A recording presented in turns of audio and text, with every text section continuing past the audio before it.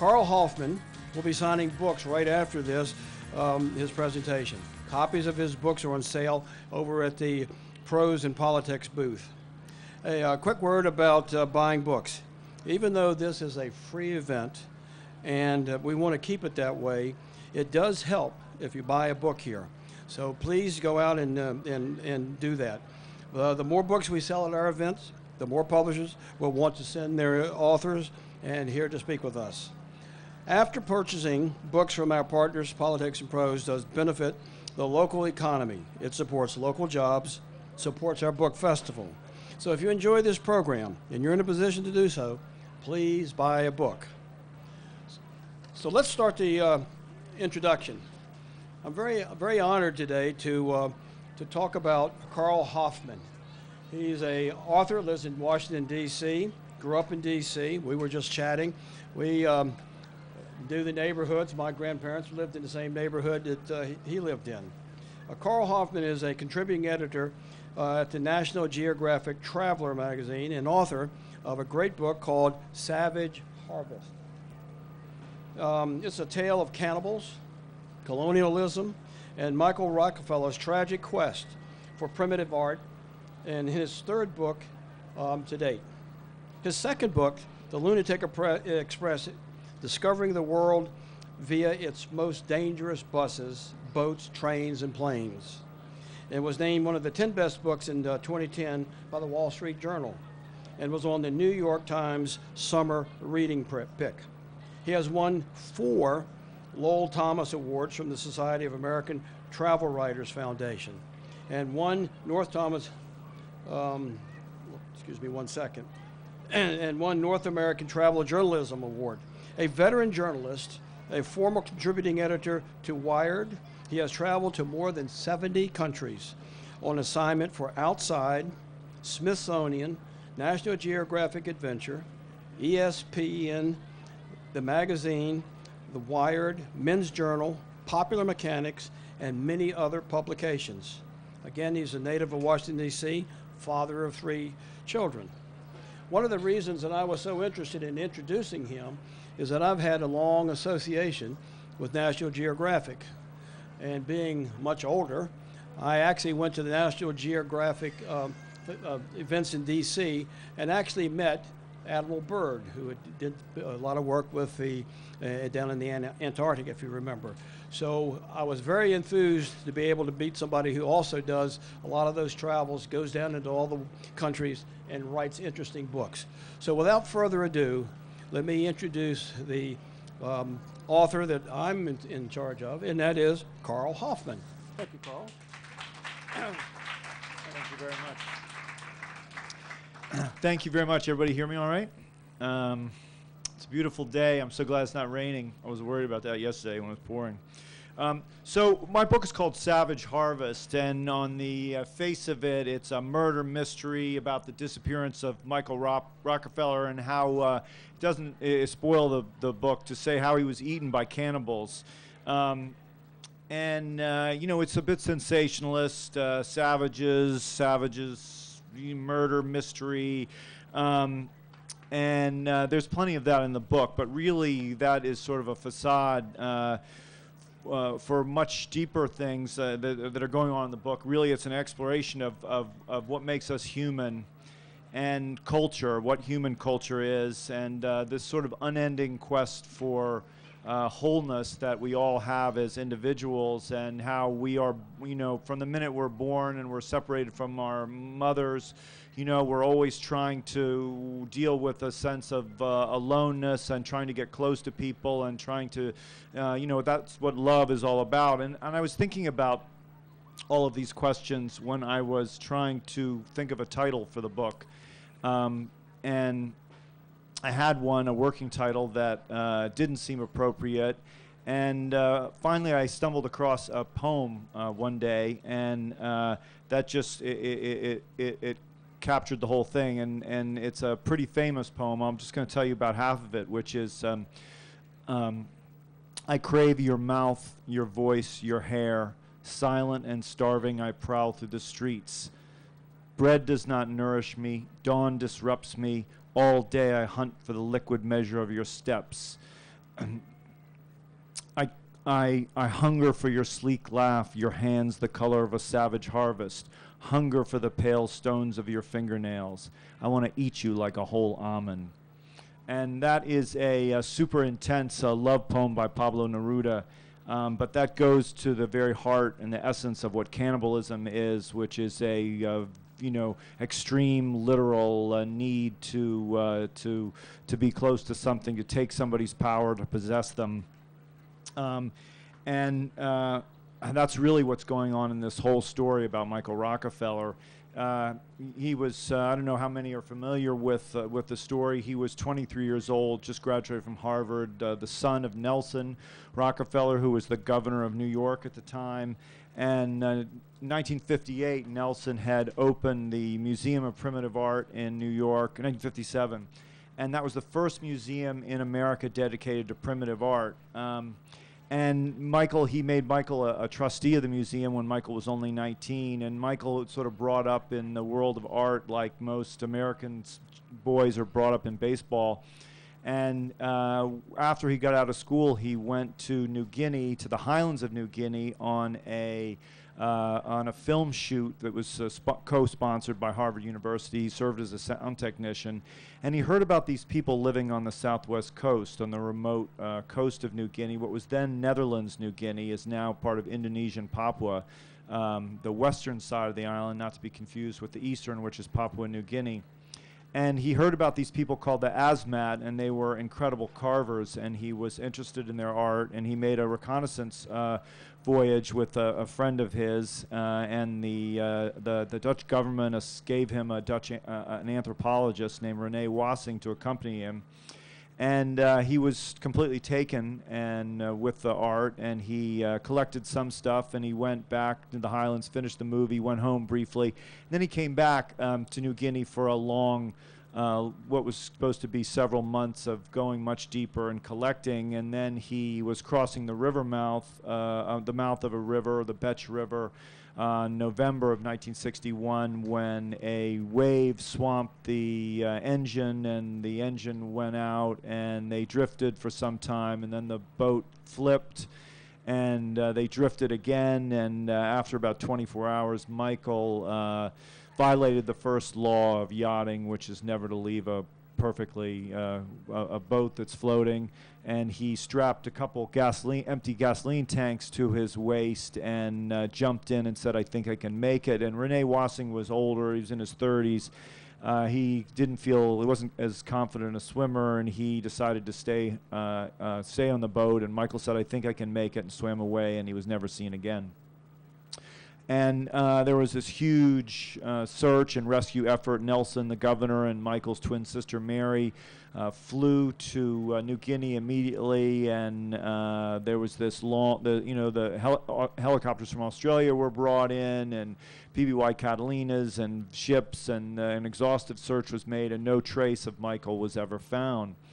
And after a couple weeks, Nelson went home, and Nelson and Mary went home, and Michael was presumed to have drowned, and that's it. 50 years passed, and various, if you Googled Michael Rockefeller before I started my book, I mean, there were 1 million hits, and people speculated all kinds of things, and there were Ripley's Believe It or Nots, and various shows, and someone wrote a book in 1972 called The Search for Michael Rockefeller, and all those things seemed very speculative, and there were, every kind, like Amelia Earhart, every kind of conspiracy theory about what might have happened to him.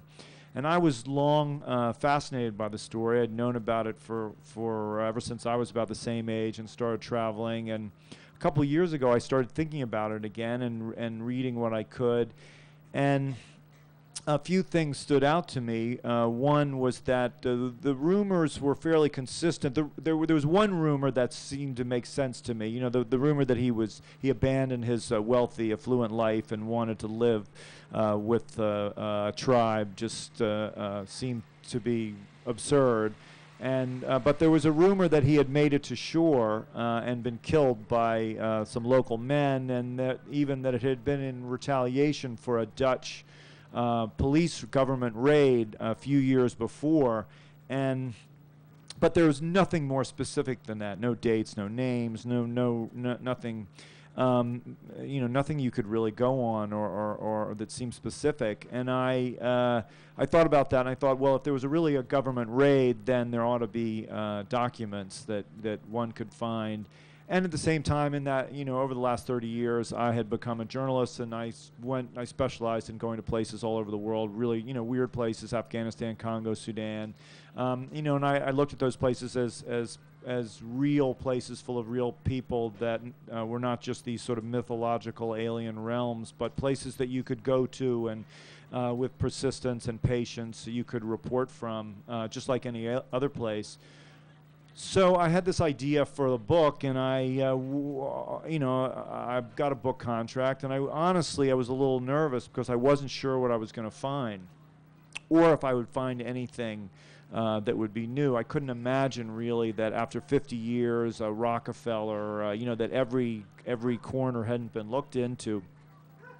But because it had been Netherlands, New Guinea, the area that he disappeared in, I hired a researcher in Amsterdam and sent him into the archives of the Dutch government and the Catholic Church. And slowly but surely we started to find these documents, and over a course of about a year and a half we found hundreds of pages of documents that had never been seen before, and that painted a really remarkable story. And that was that the first documents that I sent him to find were about this Dutch raid, and sure enough we found official government reports. A man named Max Lepre, who had his family had been living in the Dutch East Indies. That's what the colony was called for 300 years. He was a sort of extreme colonial guy, and he had a big chip on his shoulder, and he had become a Dutch patrol officer, which is sort of like a combination of a policeman and a government official. And he had there had been a raid between these two villages. The Asmat, it's 10,000 square miles of swamp on the southwest coast of New Guinea. And even today, there's not a road in 10,000 square miles. There's not a car. There's not a sidewalk. There is one cell tower and one grass airstrip. And most of the villages have no power and no plumbing, no stores, nothing at all. And the original culture, Asmat culture, was built on constant inter-village warfare and headhunting, and then an outgrowth of that headhunting was cannibalism. And the Asmat had been doing this with each other for millennia and thousands of years, and the Dutch had moved into Papua in the late 1950s, even though it had been part of the colony for hundreds of years. And the Dutch were trying to pacify the Asmat, and missionaries moved in and were trying to convert. There's nothing worse than a cannibal. So there were missionaries moving in, and Max Lepre, in order to punish these two villages, Omadasep and Ochnep, had gotten into a fight, and about 112 people had been killed. And to teach them a lesson, now those are his exact words, Max Lepre went to the village, and he was afraid. He says he was afraid. He was afraid of the Asmat, these wild men in feathers and paint all over their bodies, and with spears and bows and arrows. And he went into the village, and he went with a large party of armed soldiers, policemen, and 4 boat canoe loads full of tribes, warriors from an antagonistic village. And it's a self-fulfilling prophecy, and everything, all hell broke loose, and he ended up opening fire and killing 5 people and wounding a couple others. So I found all those documents, and sure enough, this really happened. And then I found the accounts of 2 priests, 2 Dutch missionaries, Van Kessel and Van Pai, and they had both been on the ground for 5 or 6 years. They both spoke Asmat, the local language, fluently. And they had gone on their rounds soon after after the search was over, and very quickly heard rumors that Michael had made it to shore and been killed by the men from this one village, Ochnep, and they had investigated the case quite thoroughly, and ultimately actually written these reports. I mean, reports that were so detailed that they named names: who had Michael's skull, who had his femur, who had his tibia, who drove the first spear through Michael. And they sent those, and I found all of those original reports, and they sent those reports to their superiors in the church and the Dutch government, and they were told to keep silent. And again, we found all those documents, and so and then I found out that the Dutch government had sent that even though the Dutch government had denied that anything had happened to Michael other than just drowning. And actually found the telegraph from the Dutch ambassador to the United States home saying Nelson Rockefeller's office has contacted us about rumors that he was that Michael made it to shore and was killed, because actually a Dutch priest, not the two but another one, had sent a letter to his parents back home in Holland saying, sort of telling this somewhat sensationalized version of what happened, and the parents had sent the note out. Wow, can you believe this? And hit the Associated Press wires and all over the world. And that was in March of 1962 that Michael had made it to shore and been killed. And so there's a note in the files to the Home Office in The Hague from the Dutch ambassador saying, Governor Rockefeller's office has contacted us, and about these rumors, what can you tell us? And he gets a note from Joseph Luns, the Minister of Foreign Affairs, saying, yeah, we've heard these rumors, and we've looked into them fully and investigated them, and there's no truth to them. And then the next day, the Associated Press carried reports that the Dutch had looked into it, and then it was just a rumor. And in reality, that very week, the Dutch government had took those reports seriously enough that it dispatched another Dutch patrol officer, a man named Wim van der Waal, to the village. So there were these three people who were really important, Von Pye, Van Kessel, and Van der Waal. And when I started looking around, not only do we find all these documents, but I found that Van der Waal and Von Pye were still alive. Van Kessel had died. And so I went to talk to them, and they were amazing, and they were in great shape, and they had great memories, and they would tell me things, that they wrote something and that they got a reply back, and they didn't have any of these documents left, but we'd go back into the archives and look, and then we'd find these dark documents that corroborated their stories. After a while, it was sort of amazing. I couldn't believe what I had, but that was only part of the puzzle, really, because I still didn't really understand why Michael had been killed, and I needed to go to the place and see it for myself. And so I had to go to Asmat, which I did. And Asmat is, like I said, it's 10,000 square miles of swamp. It's very, very remote even today. It took me 9 days to get there from Washington, D.C. You couldn't get any real information. I couldn't arrange anything. Once I finally got to Agats, the main city, that's where there's the one cell tower in the airport. It took me a while to find a translator, a guy who spoke English, and I found a guy with a boat. There's no roads, everything's by rivers and small, long boat, and I hired them, and I didn't tell them what I was doing. I just said I was a writer and I was interested in Asmat and seeing Asmat, and could they take me out in the rivers for a while? And they said, sure. So off we went, and we started. I really had a plan, though. I had the maps. I had maps that showed Michael Rockefeller's journey, and I was sort of going to the same villages that he had gone to.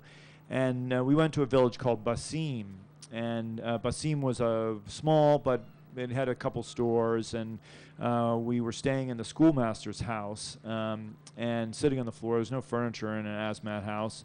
And one night, there's no electricity, just candlelight, and this older man walked in, and he was kind of wild-looking. He had a big hole in his septum, and some of the traditional Asmat wear these bags over their necks, and the bags full, all decorated with cockatoo feathers, sulfur-crusted cockatoo, and seeds, and they're quite beautiful.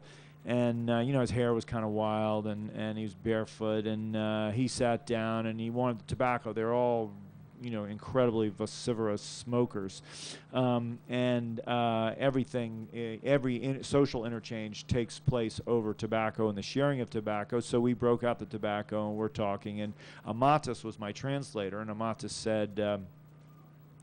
Finally, I said, he said to me that Kokai was the man's name. He said Kokai is a he called him Bapa, father, and which was a mark of respect. And he said he was the head man of Ochinep Pirien, and the village of Ochinep was the one named in the original reports as having killed Michael, and it actually had split and become two villages, Ochinep and Pirien, but close to each other.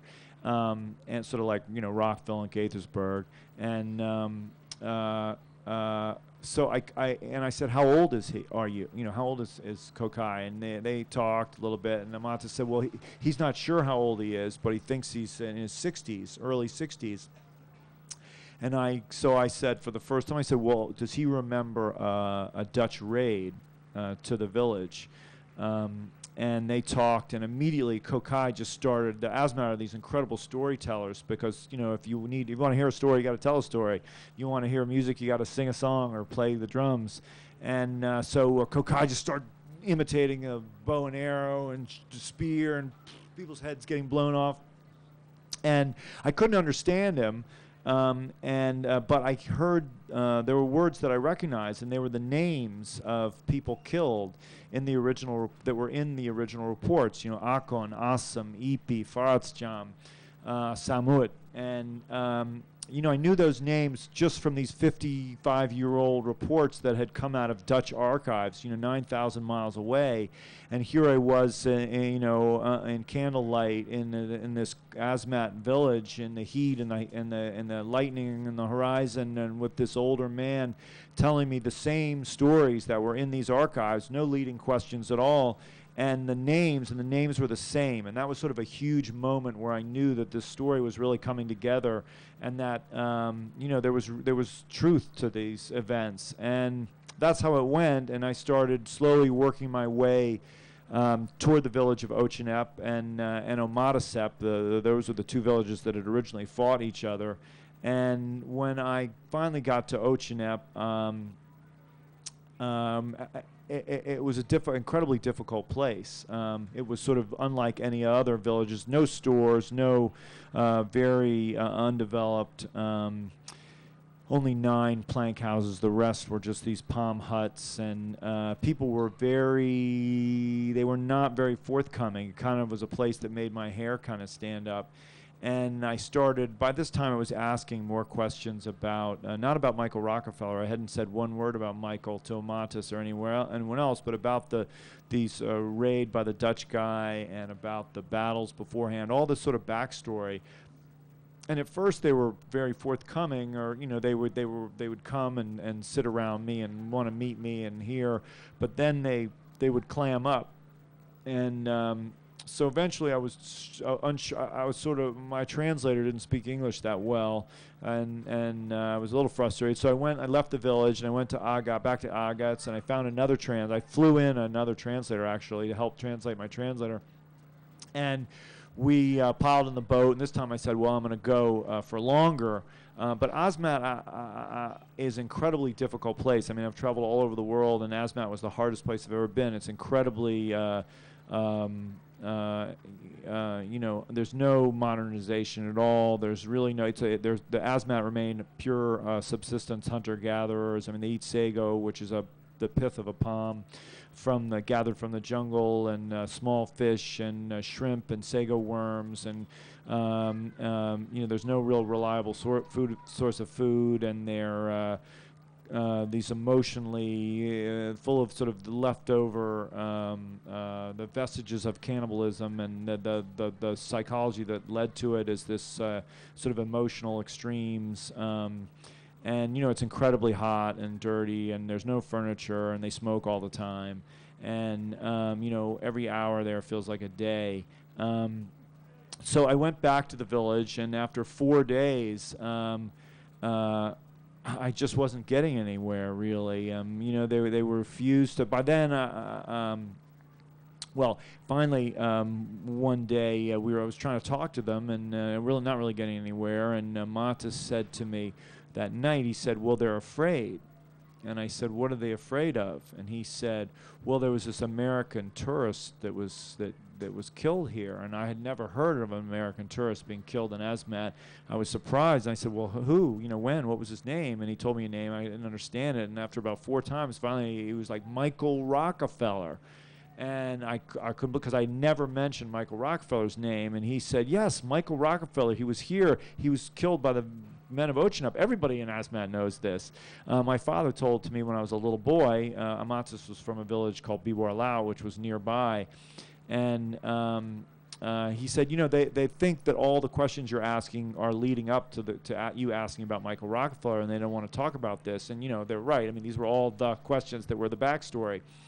And after 4 days, I mean, it was like the longest 4 days of my life. They were finally, when Amatis told me that, I confessed that, in fact, that's why I was there, was for because I wanted to find out what happened to Michael Rockefeller.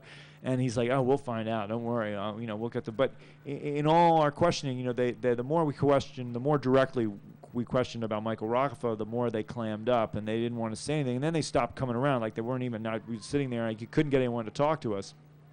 And finally, and sometimes like people from the village would come and talk to Amatis or Willem, the guy, my boat captain, at night, and they would tell him these stories, but nobody would sort of talk about it to my face. And so by then, 2 months was up. I'd lost about 15 pounds, and my visa was running out, and you know, I thought it was time to. I had to go home. So I went home and I started writing. I had all this archival evidence that was pretty amazing, and I had some good scenery from Asmat and some good backstory. So I started writing, and after a couple months of writing, I just suddenly stopped one day, and I realized that I didn't know anything, and that I didn't know anything about Asmat, and I didn't understand them. I didn't understand what cannibalism was. And I didn't understand, you know, I wasn't sure that I was on the right track, and that the problem was I had been to this village with this whole entourage of people. I mean, Amatis had an assistant, and then Willem, the boat guy, had an assistant. We had a cook, and the cook had an assistant. Then while I had a translator for the translator. So there was this big gang of us just descending on the village, and, you know, I didn't speak the language, and I didn't know what was being said. I didn't know how my questions were being translated. And I realized that I was guilty of sort of one of the largest journalistic sins, which was, you know, parachuting into a place and just asking questions and not taking the time to get to know people and understand the culture. And, you know, I wasn't just asking, you know, who won the game last week, but I was asking, you know, about the murder and consumption, cannibalism of somebody, and that was a pretty big deal. And you know, a lot of Asmat culture is secretive and you know, really super complex. And so I decided that I needed to go back, and that I needed to go much deeper, and that I needed to live in the village, and that I needed to go there alone, live there without any translators, without Amatis. So that part of Papua has been part of Indonesia since 1963, you know, 50 years more, and everybody speaks Indonesian. So I found a Indonesian woman who could teach me Indonesian, and I started intensive working with her every other day for a couple hours. And Indonesian is actually a relatively simple language, doesn't have many tenses. And I found an anthropologist and who had written a book about cannibalism, and we started spending a lot of time together, and she sort of helped me understand things in a much deeper way. And 7 months after leaving Asmat, I climbed in the car. I climbed an airplane and flew back, and arrived back in Agats, and Amatis was gone, but I don't know where didn't even know where he was. I couldn't find him, but Willem was there, and Willem didn't speak English, only Amatis had. And suddenly I'm speaking to Willem, and we're talking and everything, and he's like, "Mr. Caro speaks Bahasa Indonesian," and I was like, "Yes."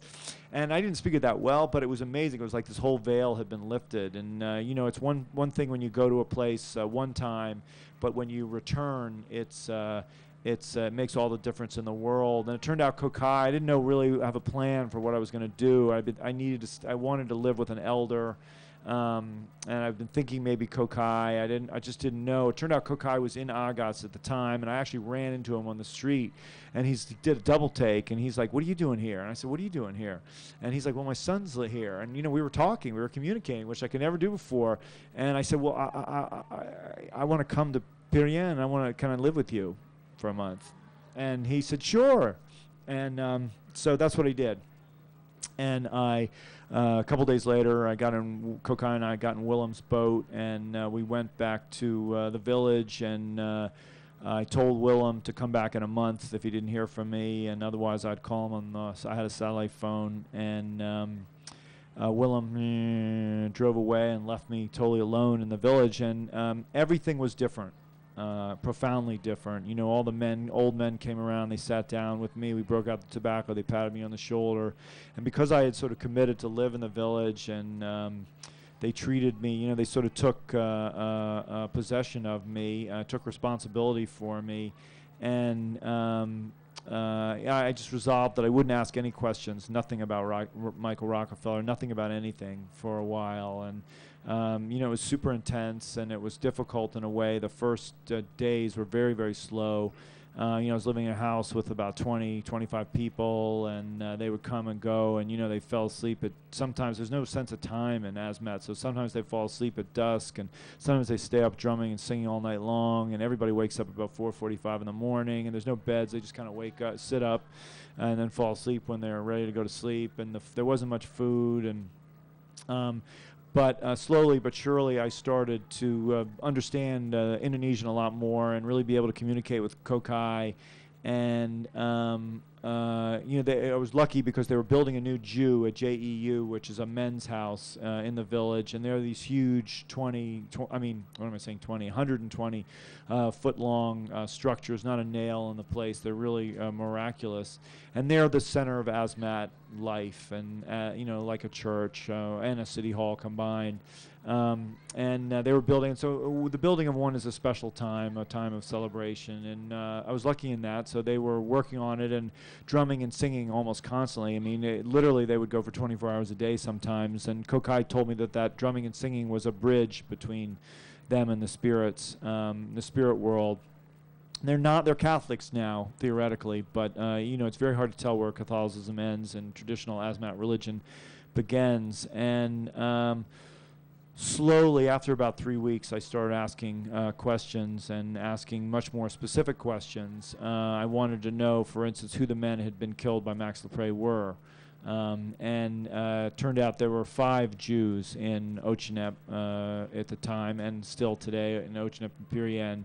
And so there was a head of each Jew, and that person, the Kapala Parang, Kapala Adat, the head of it was the most important man. In each Jew kind of represents a clan, and that man would be the most important person in that clan, the most powerful person. And Max Lepre, the Dutch colonial patrol officer, had killed 4 out of the 5 Jew leaders, so 4 of the most important men in the whole village. And then I wanted to know who the men were who had been named in the reports as having killed Michael and speared him and taken his bones, because those were obviously important ceremonial things. And it turned out they were related by blood to the men killed by Max Lepre, and they had actually taken over the positions as head of the Jews. And there were many other questions about these incredible totem poles, the art that they carved that are promises to the dead to revenge their death. And Michael had found 17 still in the men's houses when he had gotten there, and if the ceremonies were supposed to be over, they shouldn't have been there, and he tried to buy them, and he couldn't, he wasn't allowed to.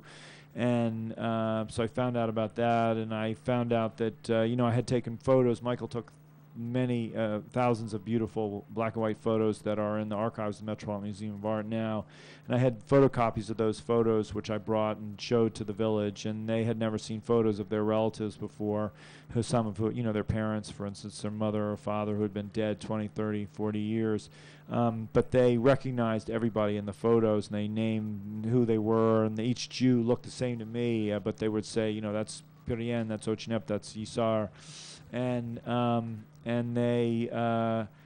they told me all kinds of incredible things, and I don't want to spoil the book totally, because up until the very end, it was revealed to me some extraordinary things. But I just want to stress that it was through living in the village that everything changed, and plunging in much more deeply. And the book is really about Asmat and this place, as well as this murder, mystery, and primitive art, and all the complex things that were going on at the time. And it is a, not even counting my telling of it, I mean, it's a really fantastic, wild story, and a sad story as well. So I'm happy to answer questions, and books. I'm happy to sign books. They're for sale at the Politics and Prose tent. So thank you.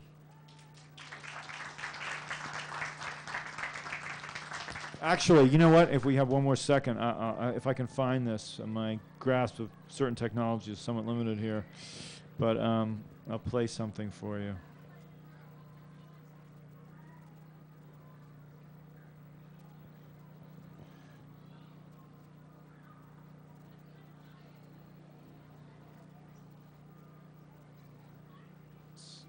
Where'd it go?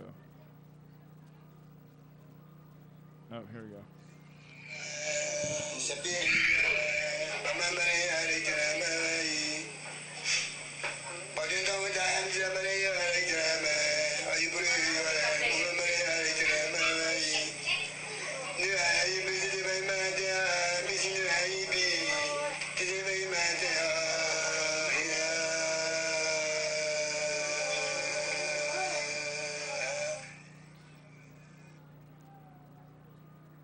That's Kokai, and that's a love song, believe it or not.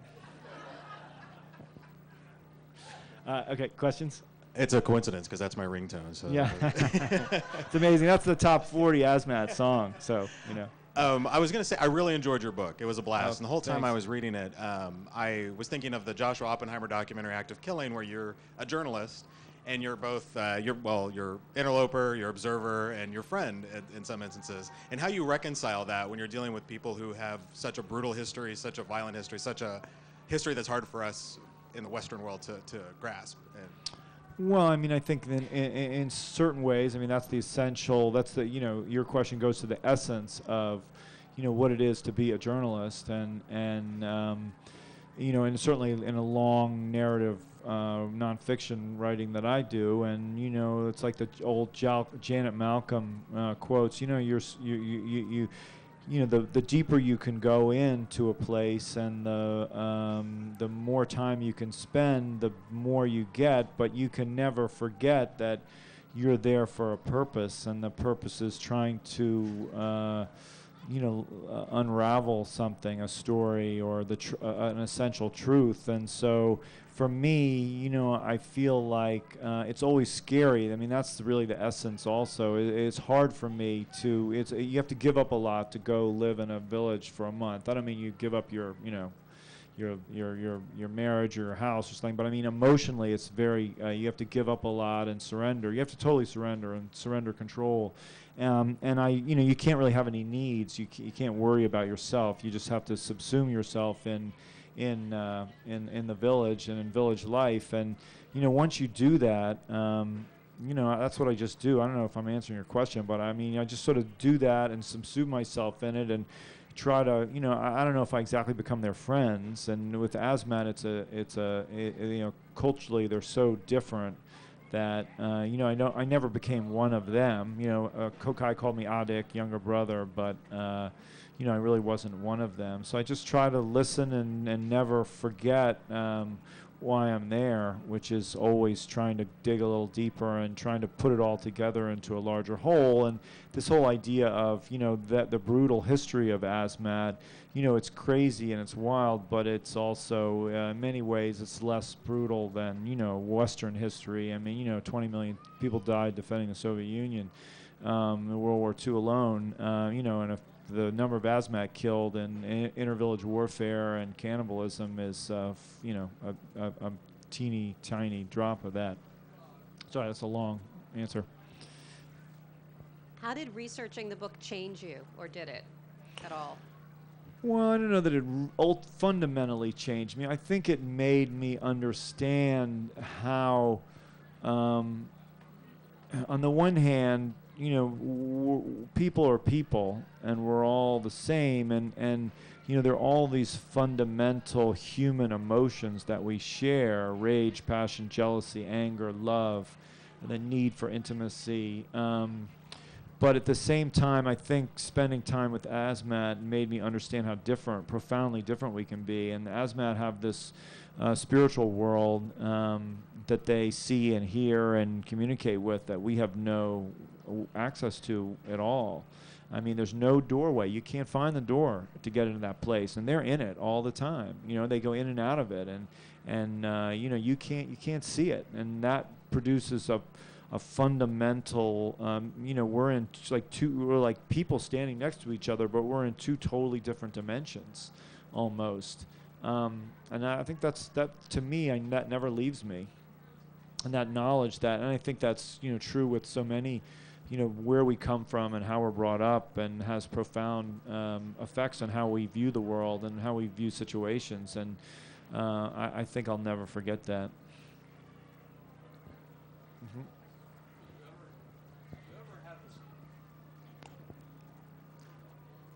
I heard another journalist speak a couple of weeks ago in Los Angeles, and he talked about being in the Western Sahara and a photograph being willing to risk his life for. Did you ever feel that there was a possibility that you could die getting this story? Not in Asmat. Like I said, they're Catholics now, and they're kind of a wild people in a lot of ways, emotionally, but I didn't feel in danger myself. In the days of warfare, inter-village warfare, and reciprocal violence are long gone in Asmat. So no, I didn't. I mean, sometimes, like I said, I get scared a lot when I do things like that, but it's a fear of being able to do the job and of being able to sort of let go enough and let go control enough to, sort of and shoulder the emotional burden of subsuming myself in an utterly foreign place. But I never really get scared of bodily injury. Very rarely. And that said, I mean, there are journalists who do crazy things. Tim Hetherington, who was killed in Libya, and there's a 26-year-old French photojournalist who just died in Central African Republic. And those people are really pushing the boundaries of what they're doing, and I'm not sure I would do that. And I wouldn't say that what I do is as nearly as risky as what they do. I was just wondering if there is some part of the story or is an element of resolution for the Rockefeller family that's come out of what you've done or through the years? Well, I would say there's a resolution. The Rockefellers won't admit that. They never refuse to have anything. I mean, the Rockefellers are a big family. Mary's really the one that counts, Michael's twin sister, who suffered a lot by his disappearance and his death. And I tried to communicate with her through several different avenues, including writing directly to her. And I never did. Since just before the book came out, we exchanged some notes, and she did. CBS Sunday Morning did a piece, and she agreed to appear on camera for that. But other than that, the Rockefellers really haven't talked about it, and they've been in sort of denial for 50 years. I mean, probably for, I guess, relatively good reasons. I mean, nobody likes to think of their relative being consumed by anybody, murdered and killed and eaten. But I think the Rockefellers. Actually, I think even Mary now is coming to understand and believe that this is probably what happened to her brother. Does that give him a sense of resolution? I don't know. I feel like I'm pretty sure what happened to him. Not pretty sure. I'm sure what happened to him. And I think, if you read the book, you'll feel the same way. Though you might not. I don't know. Hi. When you were gaining access to the Asmat culture and the whole process of acculturation, how did that affect you, not being an anthropologist but being a journalist? How did that affect you? Well, I mean, it's just constantly challenging, really, and I didn't even take an anthropology course in college, but it was working with Peggy Sanday, an anthropologist. I started to understand things a lot deeper. I also had a lot of issues with a lot of things anthropologists did and the way they looked at things, and to me, I don't know if there are any anthropologists here. I don't want to put down an. I think there are things that, social science tries to explain that's very difficult. Humans are really wacky, really super crazy, and, because we are, we're driven by biology, but also with these intense minds that we have and imaginations, and, I started to feel like, that's the other thing that you asked me what effect it has. I mean, I'm utterly convinced now that the role of literature and poetry and that explains things. The map of the human heart that social science can never explain, because you can never reconcile how someone could love somebody passionately and then kill them. For instance, you kill your wife, you kill your children. Like how does that how does that happen? You can't explain it really, but it's. We do things like that because we're so full of, because of emotions, and emotions are really powerful. So, as a journalist, it's sort of hard to, on the one hand, I'm trying to explain these things, and there's no real way to explain them except by explaining that some things are a little bit inexplicable and that human beings are just kind of kooky. I don't know if that answers your question or not. I think we have room for a couple more here. I see the 2-minute mark, if there's anyone else. You said that the men smoke? They do. Where did tobacco come from? Women smoke too. The missionaries brought the tobacco in. Yeah, okay. That's a good technique. Well, they all smoked too in those days, so they got them addicted to tobacco very quickly.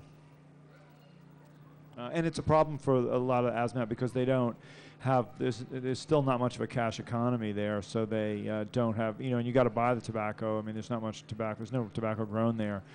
So, they're jonesing all the time. They're in like remission, constantly. So when any time like a tourist or anyone comes up, they're like, give me a smoke. Anyone else? Well, thank you all very, very much, and don't hesitate to buy a book. Thank you.